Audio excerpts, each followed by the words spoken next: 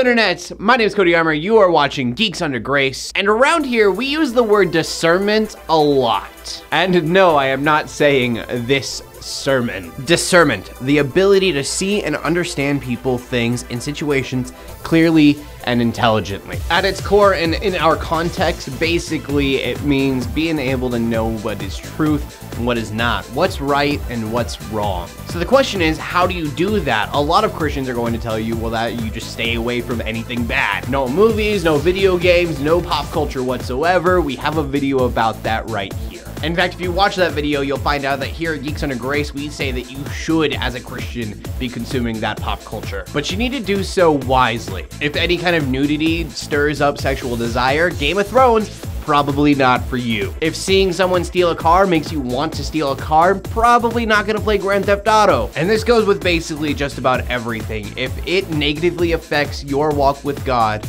then don't do it. But that doesn't mean that everything is off limits. For example, me, I love anime. I think it's some of the most story-driven art out there. Others might just see little girls and tentacles.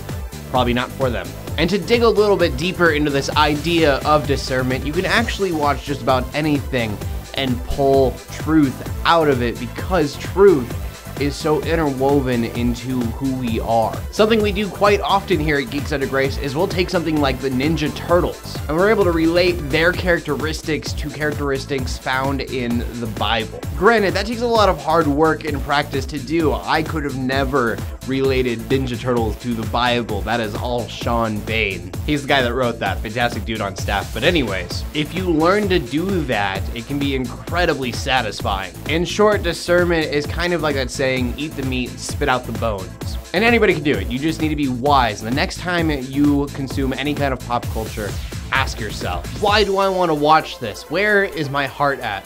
And could it cause me to stumble? But anyways, I just wanted to clarify that with you guys, because we throw that word around a lot, and I wanted you guys to know what we meant and where we were coming from. And my question of the day for you guys is going to be, have you ever stopped listening or watching or playing something because you felt it was hurting your walk with God? For me, when I became a Christian, I deleted all of my normal music and just started listening to Christian music because I wanted to get my mind right. Now I have some secular songs on my phone, but I'm very selective about it even today. But please leave your comment in the comment section below with your answer. Make sure you check out geeksundergrace.com for more geeky content.